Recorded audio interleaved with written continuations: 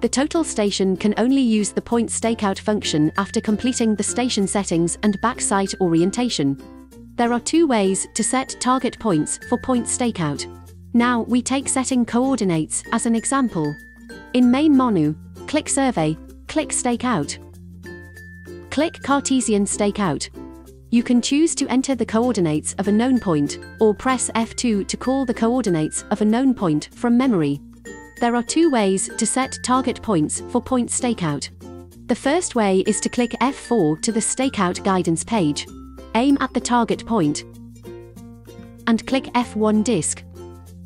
The instrument will display the distance from the current prism point to the target point. DN, DE, and DZ represent the distance in the north, east, and vertical directions respectively. A positive value in the N direction indicates that the prism should to go north, a positive value in the E direction indicates that the prism should go east, and a positive value in the Z direction indicates the prism should go up. Move the prism in the direction prompted by the instrument until the observation value returns to 0, and the stakeout can be completed. The second way is to click F4 to the Stakeout guidance page.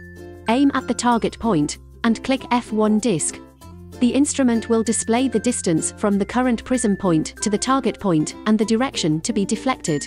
Move the prism in the direction prompted by the instrument until the observation value returns to 0 to complete the stakeout.